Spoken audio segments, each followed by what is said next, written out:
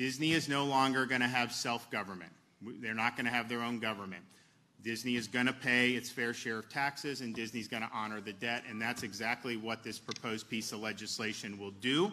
If you remember when we first went down this road last spring, a lot of folks in the media were saying that, oh my gosh, Disney's actually going to pay less taxes and Floridians are going to pay more taxes. They were saying that, and I'm like, you've got to be kidding me. Well, this puts that to bed, and so those debts will be honored and those will be paid. Now, this is obviously now going to be controlled by the state of Florida, which is no longer self-governing for them, so there's a new sheriff in town, and that's just the way it's going to be.